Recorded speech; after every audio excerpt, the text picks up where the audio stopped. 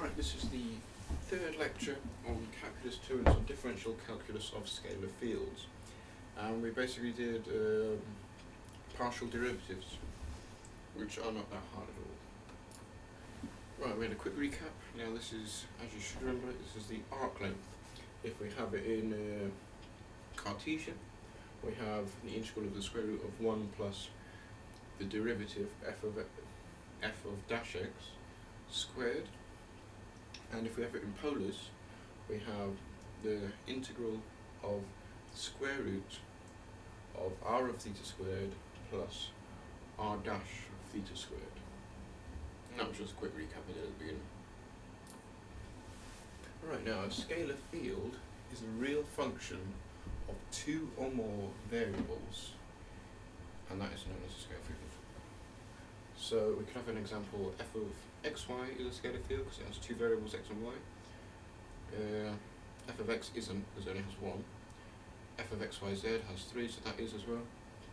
And a scalar field is continuous if it satisfies both of these.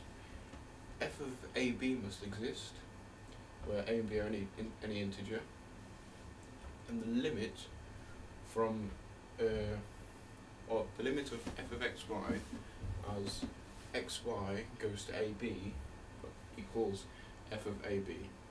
Now I have a quick example here. Let's say we use this one. If we put xy goes to ab, then we'll have ab over a squared plus b squared, and that is true here. We have f of ab, so that's right, it satisfies this one. And for this one, we can choose any integer. Now if you look at it carefully, if we chose 0, 0, then it would not exist, because we'd have 0 over 0, it does not exist. So we'd say it's continuous everywhere except for the origin, as it will equal 0 not exist. Right, now partial derivatives, this is not that hard. It's the rate of change as f of xy changes but y remains fixed. So this basically means we differentiate one part and we leave the other part the same, and we leave it as a constant. So you can express this is a couple of ways of notation methods. We have d and 1 of f of xy. This means the partial derivative of f with respect to x. If that was a 2, then it would be f with the derivative of y. Another way is this method, which is more common. It's a curly d f over curly dx. Now with curly, it just replaces the, we usually have a solid, don't we, for derivative. So we have a curly for partial derivative. And this is just the same, it means the partial derivative of f with respect to x. Right, now we have a quick example. We have f of xy equals x cosine xy squared plus y. Now, we'll have to see what we want to do with this first. And we want to find the partial derivative of f with respect to x. So we're going to differentiate this. Differentiate all the x parts, but pretend that everything else, so in this case the y's, are just constants, basically. So, as we can see, we have a function of x times another function of x plus what is a constant. So, we have to use the product rule here. So we'll differentiate the first, which will leave us 1, and times it by this one. So we have cosine xy squared plus the derivative of this, which will be minus sine